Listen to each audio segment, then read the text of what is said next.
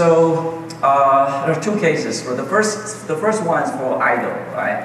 Where a user kind of sitting in front of an ultrabook, reading IDF press articles. Okay. In that scenario, I guess the system is relatively idle, right? So because user is not really doing anything. However, even in that case, there's a tons of background traffic which keep bombarding your system in order to maintain network connectivity, to support system service discovery, and so on, right?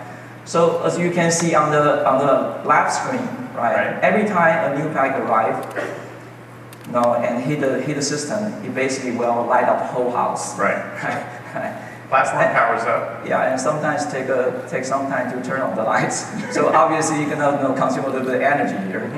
And on the right-hand side, with our Spring Meadow technology, right? And we actually analyze the traffic, right, in order to identify the most important packet. And you're analyzing it out at the NIC? We actually, we're analyzing that in the NIC.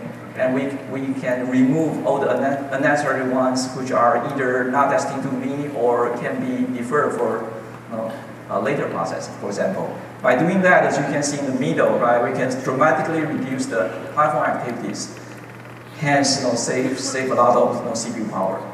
And you mentioned the second example. Yes, let me show you the second one. Okay. Get started. There we go.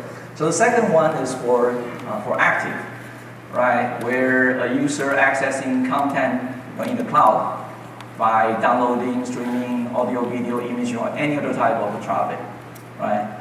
So, so in that case, our Spring Meadow technology is actually proactively managing the network flow in order to minimize the interruption to the CPU, right? So, give me a sense of how much power the Spring Meadow technology. Okay, so let me show you. So first of all, as you can see, we can